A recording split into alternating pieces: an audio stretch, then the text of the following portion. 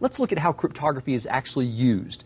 It can be used in many different ways, but one of the more common uses of cryptography in day-to-day usage is through the use of email. Now, emails, as we all know, you type in whatever text you want and you may have some attachments, and it's packaged up and sent to the recipient, but it doesn't go directly there in most cases.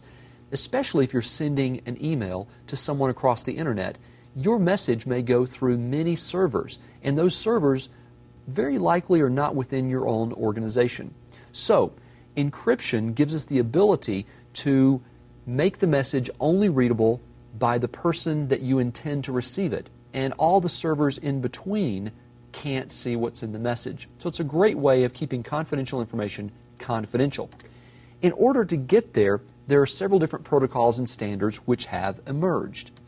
One example is Pretty Good Privacy, or PGP. Written by Phil Zimmerman, it's a nice add-in to most email clients that give us the ability to almost transparently encrypt messages for a certain target or certain group of targets so that only the recipients can read the email. Another example would be SMIME, or Secure Multipurpose Internet Mail Extension. It's just another way of encrypting emails for intended targets.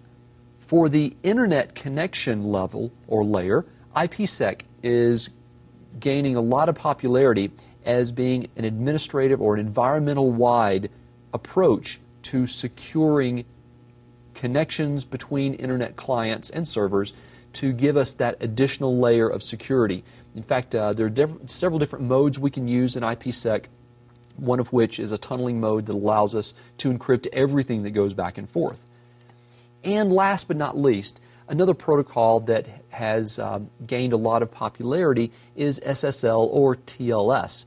SSL, for Secure Socket Layer, has been around for quite a while, and it's commonly used to secure channels or secure endpoint-to-endpoint communication, commonly used for web applications. Now, SSL has gone through several different versions, and the latest version, or the replacement for SSL, is TLS, Transport Layer Security. Very common approach to securing point-to-point. Again, as I mentioned, it may be web client to web server, but we also use SSL or TLS on the back end, let's say from web server to database server.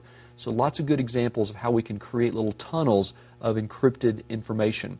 Those are some examples of how cryptography is used in day-to-day operations.